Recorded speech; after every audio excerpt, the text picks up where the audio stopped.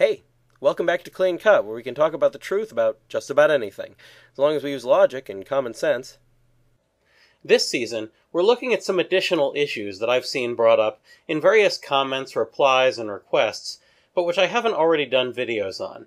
Last time, we talked about how God only wills good things, not just everything that happens.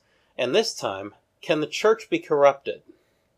A large portion of this question can be answered by simply defining church. If we define it as Webster does, as merely a body of religious believers, of course corruption can seep in. Even an entire body of religious believers, say the prophets of Baal, can be corrupt and wicked without exception.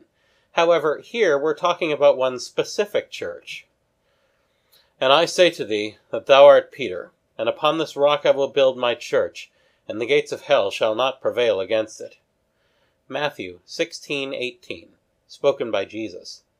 We're talking specifically about a church built by Jesus on Peter. Peter's eventual role as the Bishop of Rome would be passed on, and today we call the Bishop of Rome the Pope. So the specific church being referred to here is the Catholic Church. Again, as with other religious gatherings, however, a certain amount of corruption is possible. Individual people, and even large groups, can start to believe false things and turn away from the faith. This has happened numerous times throughout history, such as in the case of the various heresies that have taken place, like Arianism and Nestorianism, and the times when groups have broken away from the church, like Anglicanism and Calvinism. Can individual parishes start teaching false doctrine? Again, the answer is yes. Again, Arianism. Priests and even bishops can fall victim to this. Nestorius himself was a bishop. What about popes? Again, yes.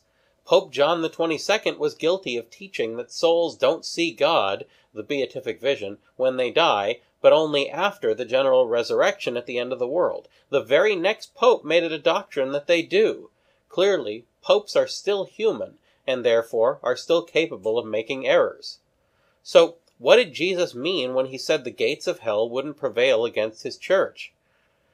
The promise of Jesus to the faithful is that the church which is founded on Peter will always contain the truth and be able to lead people away from the gates of hell because of that truth. It means that no matter what, the true doctrines of the church will survive, and people will still be able to reach heaven through the sacraments. Because of this, so long as the Pope doesn't try to make a heresy into a doctrine binding on all Catholics to believe, the doctrines of the church are still untarnished, and the gates of hell have still not prevailed. The church itself is intact. However, there's also something else to take into consideration. Most of the church is unharmed by evildoers in any case. This is because what we call the Catholic Church, also known as the Church Militant, is only one of three parts of the whole church. There are two other parts: the Church Suffering, those who endure purgatory to reach heaven, and the Church Triumphant, the saints and angels in heaven who vastly outnumber those on earth. So a certain amount of corruption can definitely take place in the church here on earth, even a lot.